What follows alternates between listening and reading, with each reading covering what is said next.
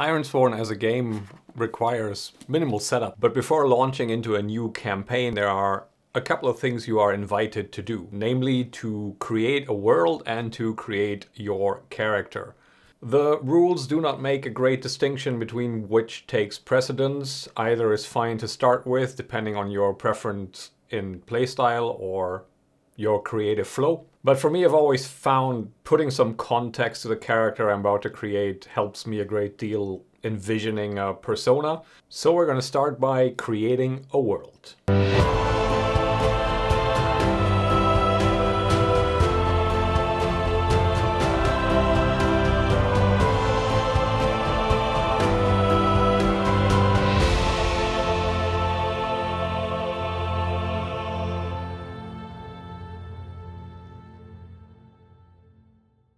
Hey everyone, how are you? I'm Anderson, this is Kill 10 Rats, and today we are going to do our world building for the Ironsworn campaign. This is part of the generic game setup that the rulebook recommends you do, and it provides a handy workbook to take you by the hand and guide you through the process.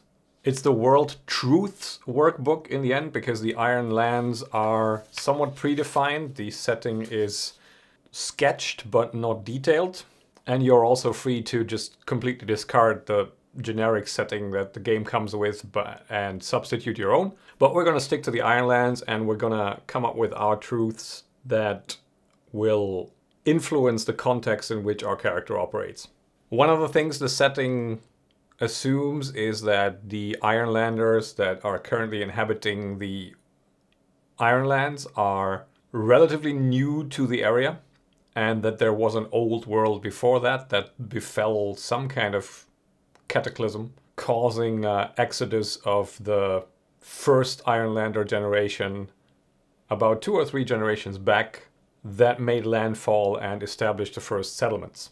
The Ironlands are harsh, and the Ironlanders are a hard people. They weren't always like that in the old world, depending on what you decide to go with, but circumstances make them into what they are today. We need to determine now what made our ancestors leave their ostensibly higher level civilization, more developed civilization.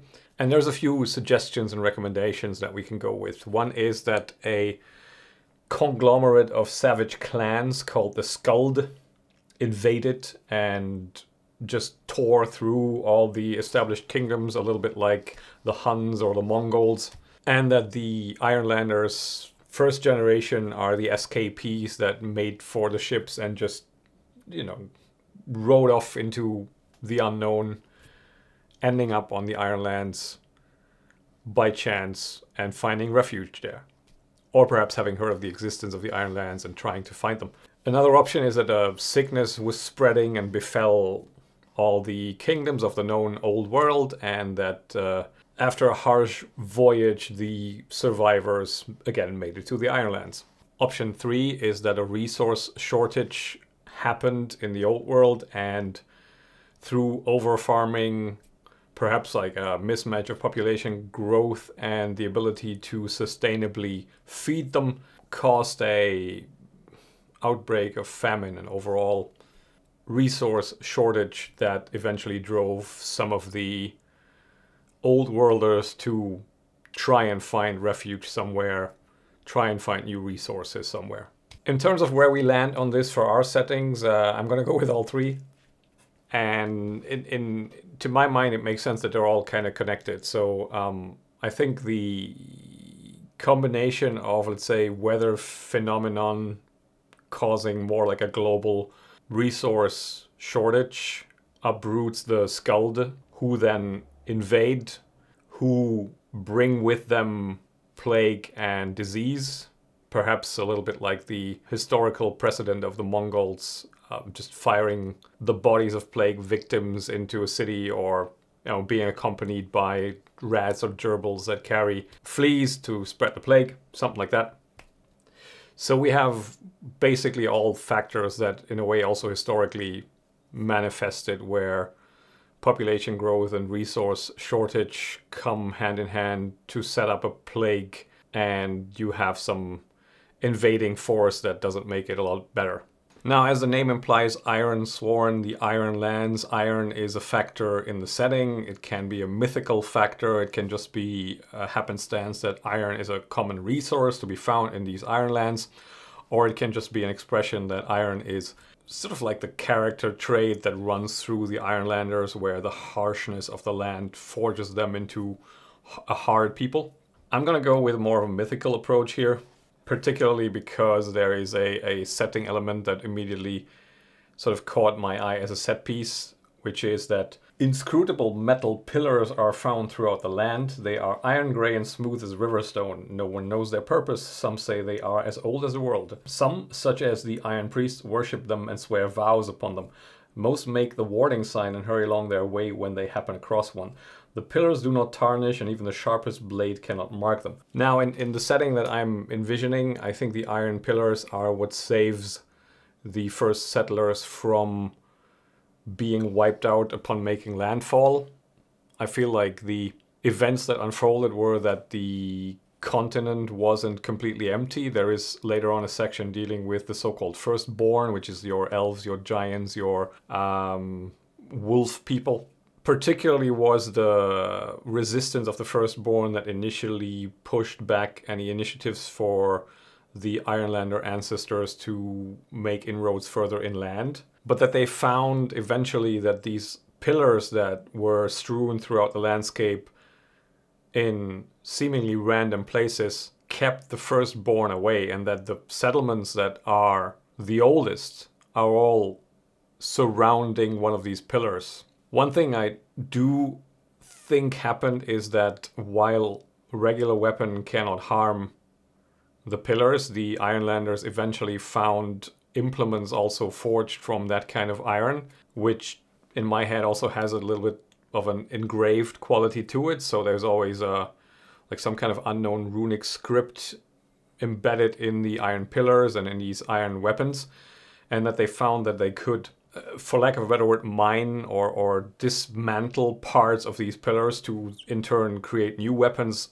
from them, which then allowed them to push back the firstborn even more, to the point where now they are driven back fairly far into what is called the Deep Wilds and the far north of the Ironlands, or they've learned to coexist with the Ironlanders because they are now sort of in control of most of the country. It also creates a bit of an interesting conundrum and resource shortage there, where you have to kind of balance keeping the pillars intact with creating enough weapons for you to be outfitted, and it also makes these iron weapons a bit special. So that's what we're going to go with. The next question we're being asked to confront and to establish our own truth about is legacies of, are we the first humans to come here, or was there some ones that came before? The options are that either we are the first, or that there were humans before us, and that all of that is left of them now are a savage feral people that the Ironlanders call the Broken. A third option is that there was a sort of a mythical ancestor race that lived on this continent even before the firstborn were brought into the world, and that we can find these ancient ruins of that people in the Ironlands. I like both of the latter, so I think there are broken tribes about, mostly also more in the northern regions of the Ironlands, closer to the Shattered Wastes, which is like the farthest northern region of the known Ironlands, but that there are also these ruins that are strewn throughout the continent, and that this is perhaps also where caches of iron can still be found and discovered, and that these ruins are perhaps also where more adventurous settlements are being established to have a base camp to explore these ruins, find the iron, trade in it, etc., etc. So ruins abound, but usually in less hospitable places, and the Ironlanders that inhabit the encampments around these ruins are perhaps the most hardened of the lot. Taking a little bit of a cue from Symbaroum behind me, in case you're familiar. The next question deals with what kind of communities can be found in the Ironlands. Options are that it's just assemblies of isolated homesteads that do not have much contact with each other. The system also introduces the concept of circles, which is sort of a civilization organization concept here, that humanity has settled here in circles, and some of them encompass multiple settlements, and each of them is governed by an overseer. Sounds a bit Fallout-y. And the third option is that the Ironlanders have sort of succeeded into forging the Ironlands into a home, and that there are some roads and trade caravans between settlements, mostly centered around the southeastern part of the Ironlands called the Havens, and then some outlying settlements radiating out from there. I like that most, mainly because it gives the option also to lean a little bit towards having infrastructure that supports a bit of a more dark fantasy element of having some petty kings emerge that operate through war bands, and there's a bit of warfare going on, which is an option that we're presented with a little bit later that I would like to go with. So we're gonna have some Ironlands that are maybe not really developed, but there are some roads, there are some trades, there are some settlement clusters governed by something that perhaps in the old world would be a baron and now calls himself the king of what's not. So let's go with that. That kind of brings us to the next point, which questions on how leadership looks in our version of the Ironlands. And there, the third option is that numerous clan chiefs rule over petty domains. Most are intent on becoming the one true king. Their squabbles will be our undoing. So that's what we're going to go with. That we did bring some old world greed with us, even though the melting pot of the Ironlands perhaps forged the Ironlanders into its own distinct culture that is no longer too far influenced by the battle lines of the old world, but that still the new communities and the new civilization here kind of goes and makes the same mistakes that brought the old world to the brink. Such is human nature, I guess. And again, ties neatly into the next point, defense, where it touches upon the point of warbands. So the bigger settlements, in my mind, operate and maintain warbands of their own, also as a part of like aggressive expansion, perhaps not constant warfare, but definitely conflict. And the smaller settlements will maintain some kind of double function, militia, rangery types that protect the outskirts and will eventually raise more of the citizens under arms if need be. The next question is about magic and mysticism. Does magic work? Is magic real? Is magic powerful? And in my mind, in the Ironlands that I want to play in, magic is very indirect, and that perhaps also came as a surprise to the first settlers. So there is an option here, magic is rare and dangerous, but those few who wield the power are truly gifted. That is part of it. And that for most folk, magic is a thing of the past, and perhaps something they might not even believe in ever being real, of some wizard throwing a fireball openly in an ostentatious display of magical power, because that stuff just doesn't work in the Ironlands. Perhaps something to do with those pillars. Some kind of magic lightning rod or absorbent feature in there that makes magic work differently in the Ironlands. Perhaps something to do with the ley lines coursing through the land, perhaps with the iron itself. We may find out. But the fact of the matter is I envision the old world as being a bit more high fantasy, with actual magic users who then, when they made it to the Ironlands, the few survivors quickly found out that their powers backfired immensely, and that a more indirect, ritualistic approach to magic is the only thing that really works. So establishing kind of a new school of magic, or being humbled by the fact that the folksy, old, superstitious ritual users of the old world all of a sudden were the ones that came to the Ironlands and were successful in their dealings. Which of course makes you wonder where the old rituals came from. Perhaps they're so old that they tie into the Ironlands again, to that first civilization. Well, maybe we'll find out. In terms of religion, which is the next point we're touching upon, religion I feel like is fairly indirect with a little bit of a twist on it. So one option here says a few Ironlanders still make signs or mumble prayers out of habit or tradition, but most believe the gods long ago abandoned us. This, I feel like, is the most likely scenario. The Ironlanders are more governed by their belief in forging their own destiny and fate than any kind of god that, as indicated by the old world, clearly doesn't really care too much about them. But I have one twist to put on it, a little spin that popped into my head, that there's like a quasi-savior or religious figure that the various groups of Ironlanders all had in common. And that's a figure I would like to call the Pathfinder.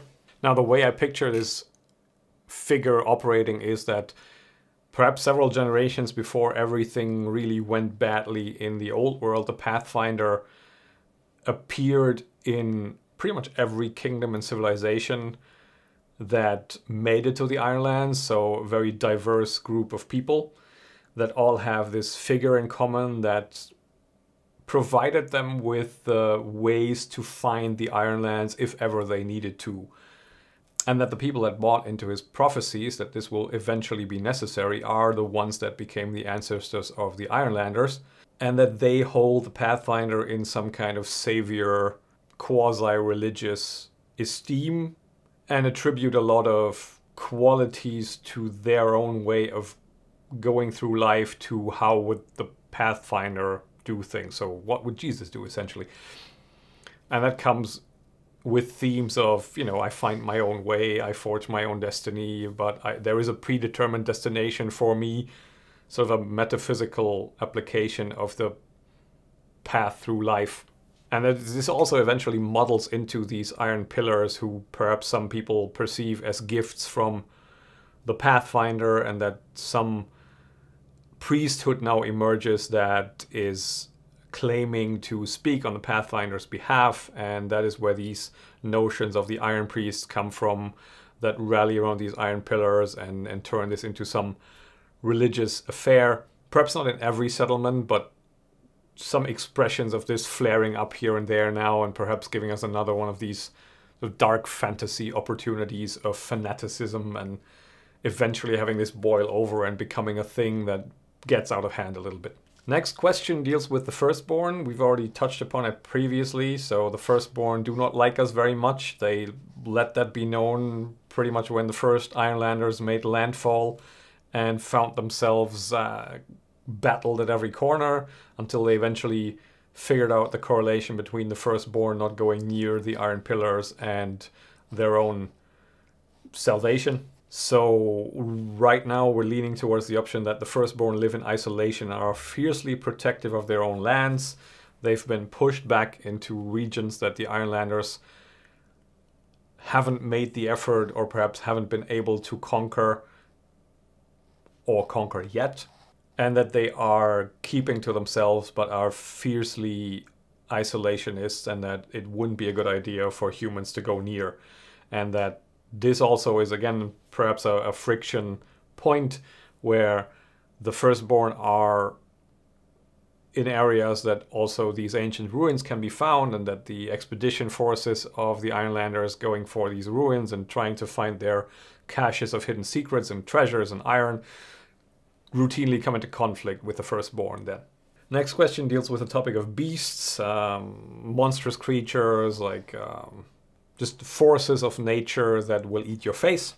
And I like that threat of them popping up every now and again, so I would like to go with the option that beasts of all sorts roam the Ironlands, and that they dwell primarily sort of remotely, but that they venture into the Ironlander regions, that settled regions, to hunt and occasionally just make off with some Ironlanders for a midnight snack. And lastly, the question of horrors, which is like the Lovecraftian cosmic horror element to the story. Are there such things as horrors? What are they? How do they express themselves in the setting? I don't think it's like a full-on zombie apocalypse out there, so it's not like constantly the dead rise and the horrors emerge from every corner, but they are there, and if you venture too far from the beaten path, you're liable to encounter one of them, and probably one of them is already enough to really put a crimp in your day. And that overall is the setting that the campaign will be set in. So here we have it. Let's make a character next.